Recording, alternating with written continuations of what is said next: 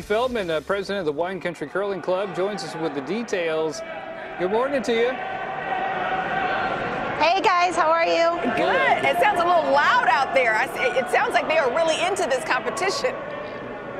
Yes, we have lots of yellers, we have lots of sweepers, lots of curlers all day today, tomorrow, and Sunday.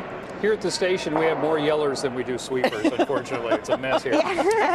Okay, so curling, the popularity of the sport has just exploded the last few years. What do you think is behind all that? I definitely think it's one of the most interesting sports to watch, to play, to learn about. No game is the same. There's always going to be something different that happens in a game. And then Team USA winning the gold medal at this year's Olympics definitely skyrocketed that popularity.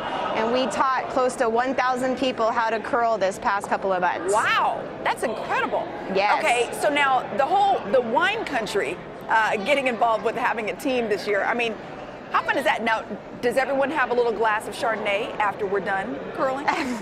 Yes, there is a little tradition after every game where the two teams get together and discuss their game over a glass of wine or a glass of beer or soda.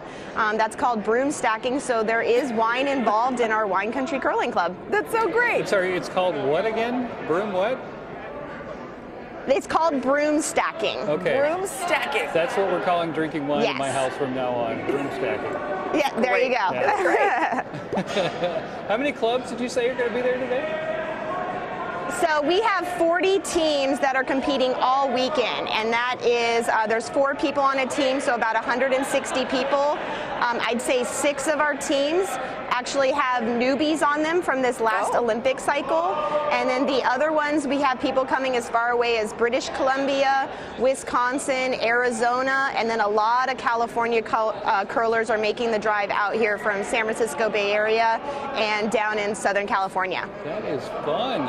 And there's going to be a series of games, right? So people have got lots of opportunities to come and check this out. Yes, yeah, we will play, it's about every 2.5 hours there will be a different set of curlers on the ice. So the curlers get to play in a minimum of 4 games throughout the weekend.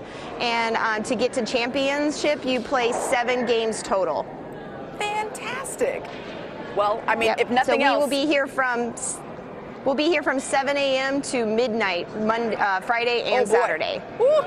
And that is why you get to broomstack with the glass of wine afterwards. Wow. Right, stack an extra broom on that. That's a lot of work. We'll check in with you guys a little bit later on to get some more action going on here. That's fun. Absolutely fun. Excellent. Broom stacking.